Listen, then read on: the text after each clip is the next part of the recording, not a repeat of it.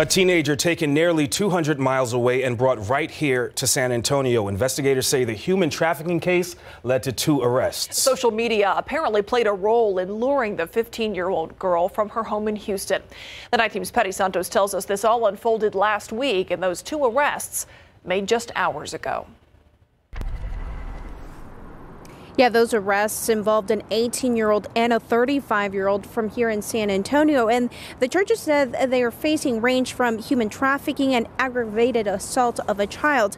Take a look. That's Carolyn Mitchell on her way to booking tonight. Investigators say she contacted the 15-year-old over Snapchat and the Cash App. Deputies say Mitchell convinced her to have sexual intercourse with her and Rondell Lee Peterson for $2,400. We're told the pair drove up to meet with the teen again Friday of last week, and that's when deputies say the victim was taken against her will and brought back to San Antonio, where she was allegedly raped by Peterson. She was dumped Saturday in Shirts, where she called 911 and was able to lead investigators to the 2 suspects.